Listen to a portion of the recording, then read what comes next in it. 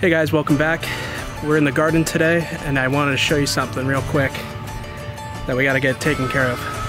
So while I was walking through these rows, I started to notice, I don't know if you'll pick them up on here, but we got a ton of wasps that are making a nest somewhere over in that direction.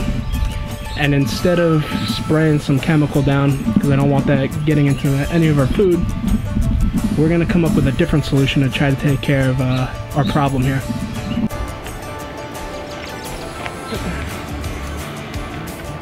So we got our water, we have our dish soap, apple cider vinegar, and about 4 tablespoons of sugar. The sugar and the apple cider vinegar will attract the wasps. The dish soap will coat them so they won't have the ability to fly, and eventually they'll just drown. So this method is more for long term. It won't be immediate, but we'll check it every couple days. Maybe we'll clear our problem over time.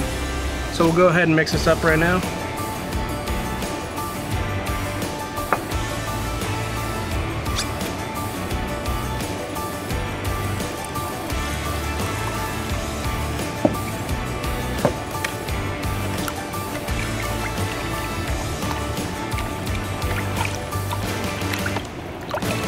Mix this thoroughly so the sugar dissolves.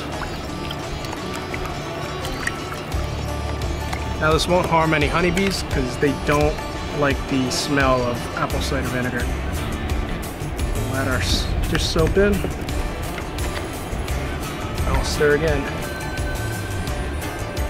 You can use whatever containers you have. This is just what I had available.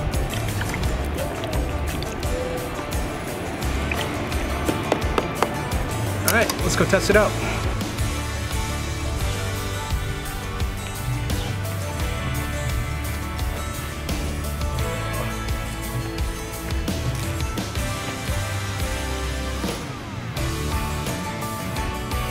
Alright, 3 days have passed since we put this out. Let's go check to see what we got. Pumpkins are looking good. Not much watermelon, and here we are.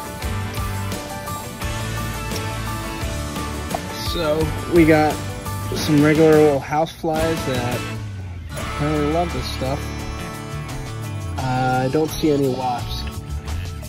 So I did have a bit of an oversight.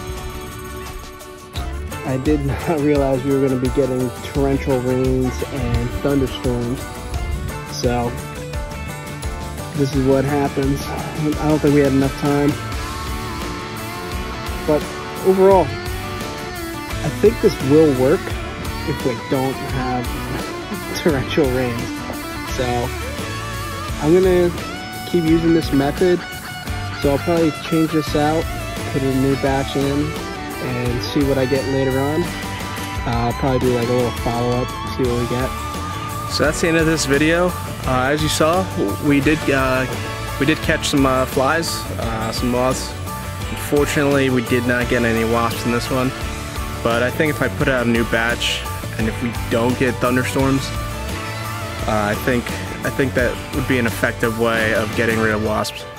But let me know what you think. If there's any other ways, leave a comment below and let me know what you did to get rid of your wasp problem without doing anything chemicals near your garden. So with that being said, have a good one, and I'll catch you guys on the next video.